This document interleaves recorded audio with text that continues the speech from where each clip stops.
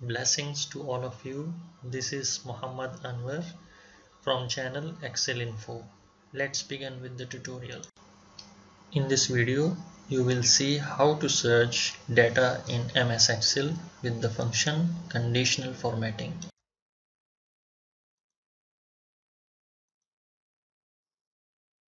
As you can see, this is a simple employees database in tabular form.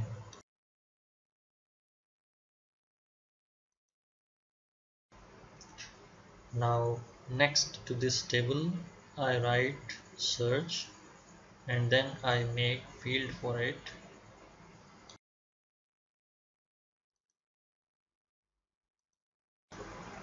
You can design the field as you like.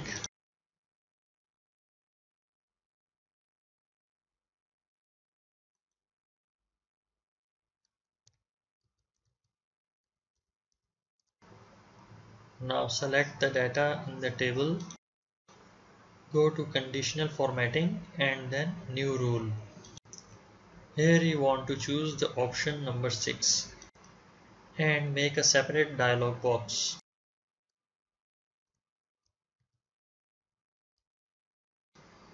Here I write equals to search and select the search field.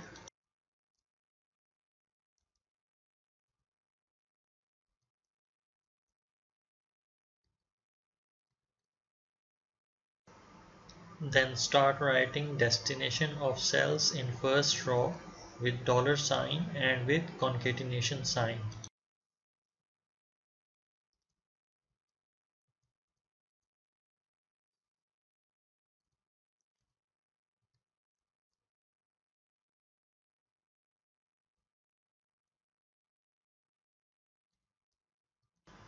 And if you want to skip any column as not to be highlighted or searched, you can do so by not writing here.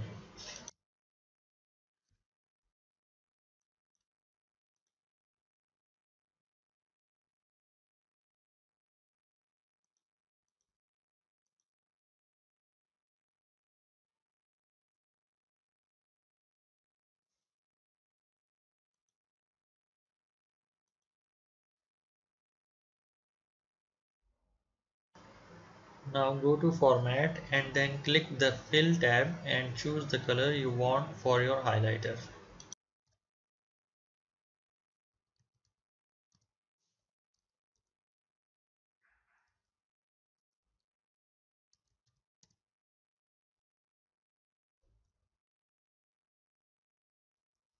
Here in the search box, the search field, I write something I want to be highlighted in the data table.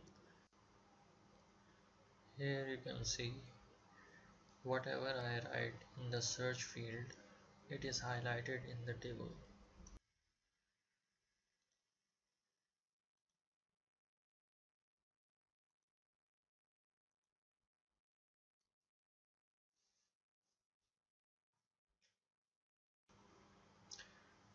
But when I leave the field blank, it highlights the whole table, which I do not want. And so to fix this problem, I will again go to the conditional formatting. Then manage rules and then choose the worksheet. So as you can see, we were working with the first formula. So select the first one and click edit rule. Click the formula bar.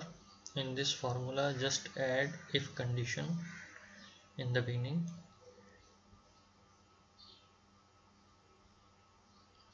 Just write if bracket parenthesis